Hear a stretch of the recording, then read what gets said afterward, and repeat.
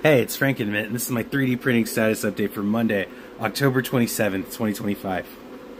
So this one's pretty short and sweet. I printed this months ago. I'm going to probably print a few more of them now, just to kind of sell tomorrow at night, like at like a kind of like a local meetup. So to prepare this on that end, I have found a kind of universal mount that I'm going to go ahead and try printing now. I did expand the glue zone coverage on this cool plate, and so we were going to go ahead and run this again.